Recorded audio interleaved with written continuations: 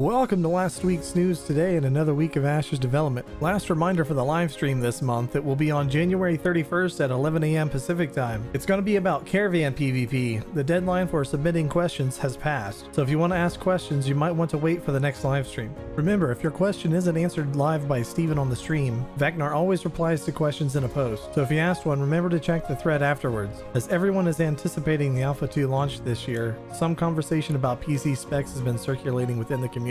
A comment from John Waynick, one of the developers from Intrepid, said, "Of course Ashes isn't sponsored by anyone, but their dev machines run 3070s and older 2070s at ultra settings on DirectX 12 with 11 support. They're not using any RTX or NVIDIA specific features, so if you've got an AMD equivalent of the 2070, you should be good to go for higher settings." And Vagnar also clarified this week that the minimum specification requirements will be updated as we get closer to Alpha 2 in Quarter 3. As soon as they are updated, we'll be sure to let you know, so don't forget to subscribe. Vagnar also confirmed that Intrepid still aims to have the character creator available before Alpha 2 releases. Pretty exciting, we can't wait to see how much it has changed. It's been about 2 years since we last saw the character creator. Next up are the tweets for anyone who's interested, the most fascinating one being Tuesday as it gives us the Gem Spring, which is a remnant of one of the Harbingers that broke off and has begun interacting with Essence in this particular area of the Riverlands. Now the Harbingers were comet-like celestial bodies that the ancients and others used to travel to Vera, which began the apocalypse. These comets are also what brought the corruption to Vera. It's pretty fascinating stuff that I hope we get to delve into as we explore the world, and hopefully find some of these Harbingers intact or at least in some kind of dungeon form with corruption running rampant around it.